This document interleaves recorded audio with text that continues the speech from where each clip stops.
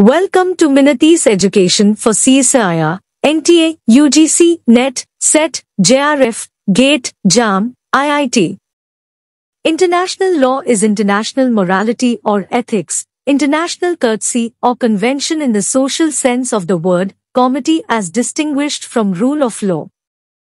The above statement is attributed to A. Hobbes, B. Pufendorf, C. Bentham, D. Kelsen.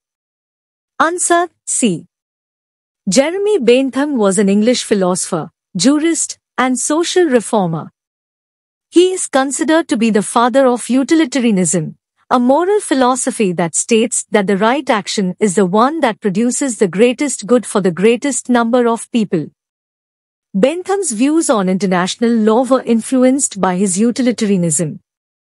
He believed that international law should be based on the principle of utility, and that its purpose should be to promote the happiness of the greatest number of people. In the statement you provided, Bentham is arguing that international law is not a system of law in the same sense as domestic law. Instead, he sees it as a system of morality or ethics, which is based on the principles of comity and courtesy. Comity is a legal principle that refers to the practice of one state recognizing the laws and judicial decisions of another state.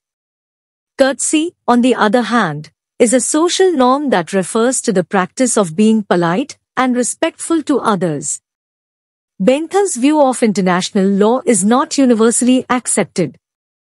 Many scholars believe that international law is a system of law in the same sense as domestic law.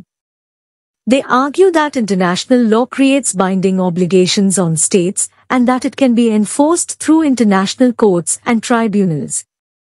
However, Bentham's view of international law remains influential, and it is often cited by scholars who argue for a more informal and flexible approach to international law. Thanks for watching. Visit again.